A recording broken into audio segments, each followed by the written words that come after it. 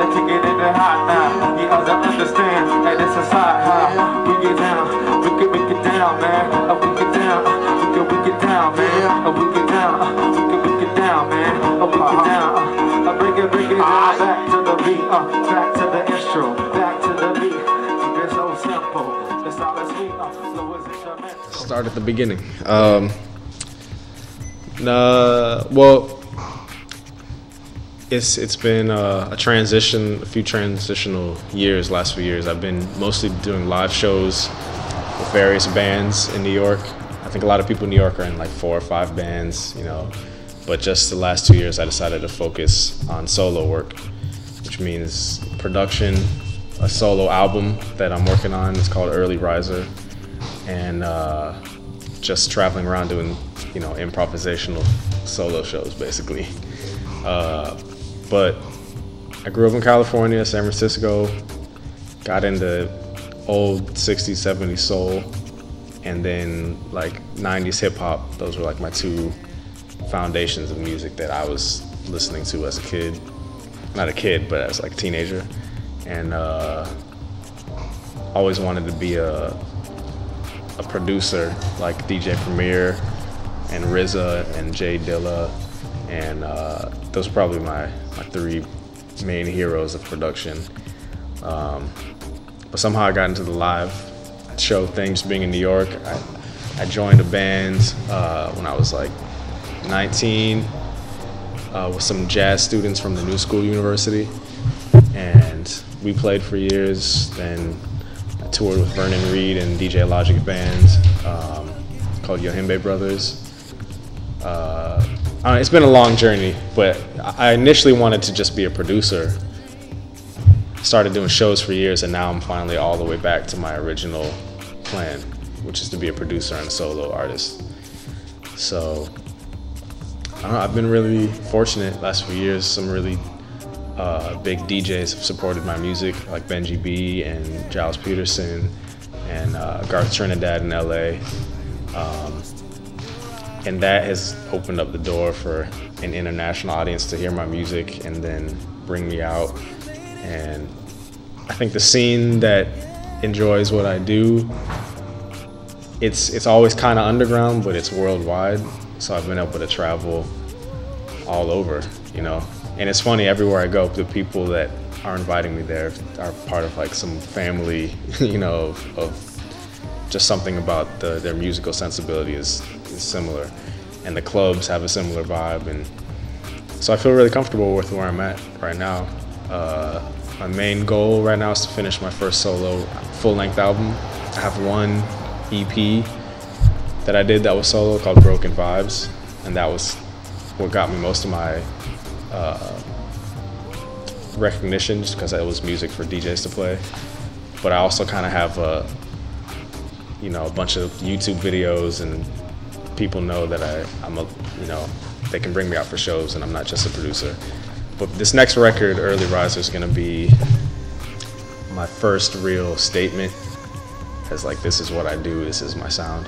Because the EP was kind of just for fun, and it was only a few tracks.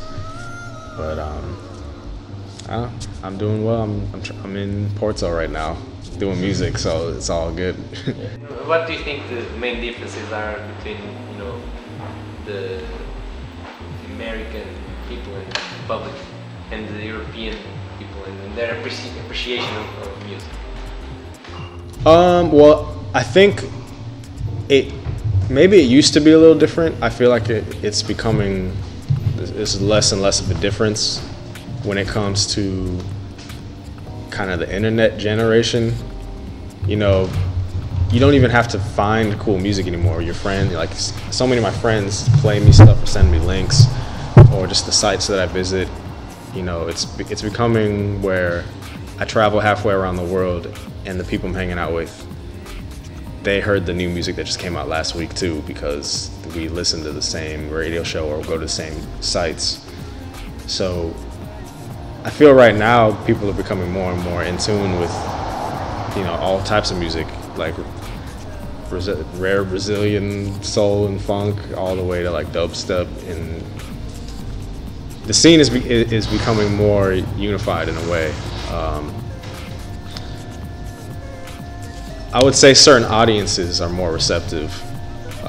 Some places I go, you really have, it takes a whole show before people loosen up and are willing to like get into it or you know, applaud or dance. And then some cities, they're like cheering you on before you even have like played anything.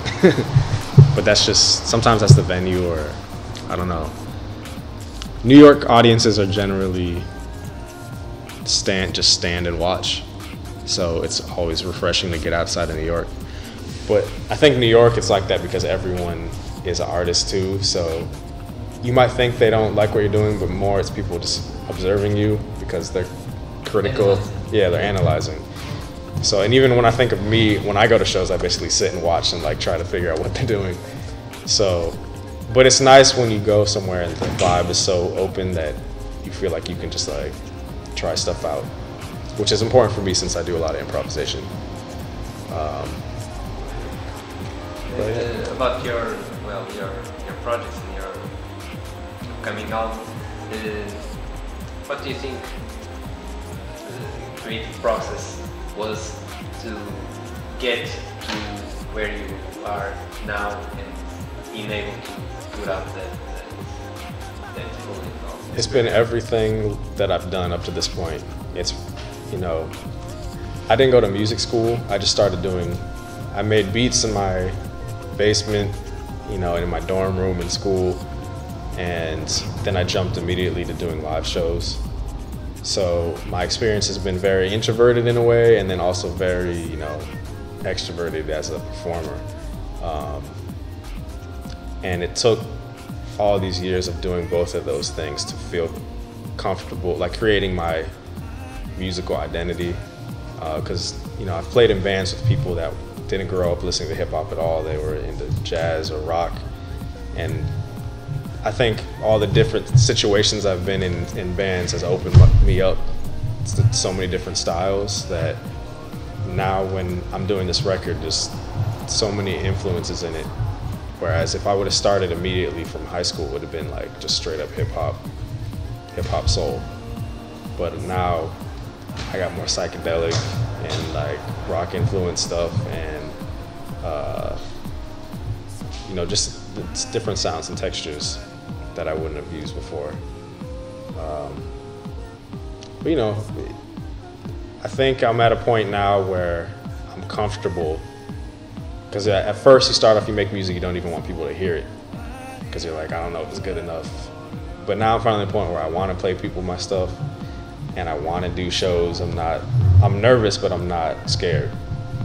So, and I feel like that's all finally come full circle, where I'm like, life is short, you just gotta like do what it is you do. I know what it is that I do now. You know, this is what I do now. I just gotta do it and not stress about it.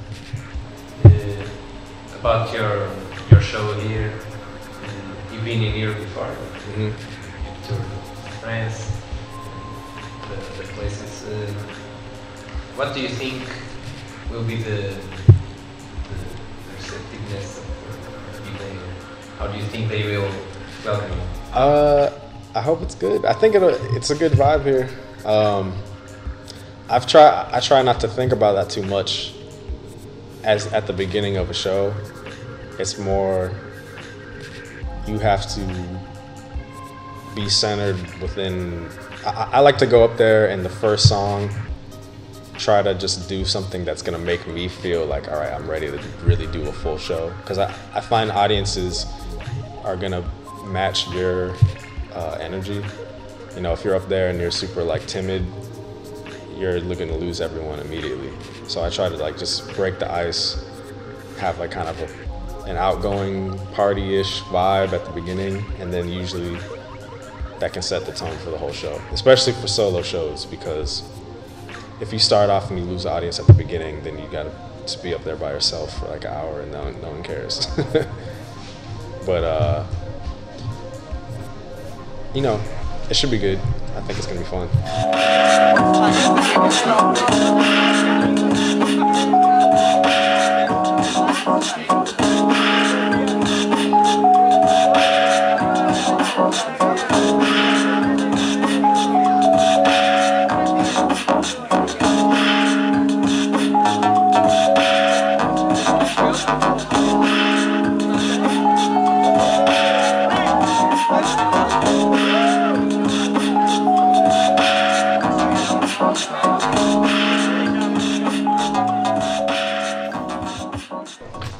This is Taylor McFerrin. You are watching Musico Metro.